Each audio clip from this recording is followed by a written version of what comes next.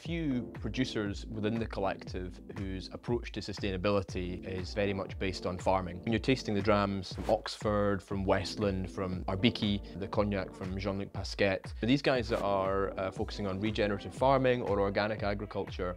Our distillery centres around agriculture. In short, it's restorative continuous cropping, which means lots of populations, diverse populations of heritage grains, so pre-modern varieties that are grown with zero intervention. So no agrochemicals whatsoever, no ploughing, no tilling. It's as close to natural as farming can be.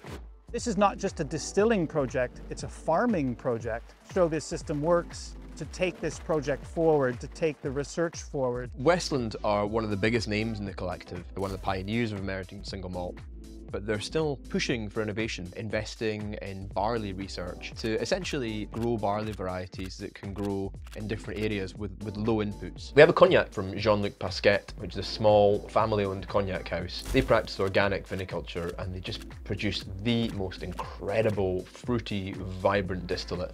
It's one of my favourite bottlings in the collective. For me, that really comes through the grain character, the grape character, and really just brings the dram to life.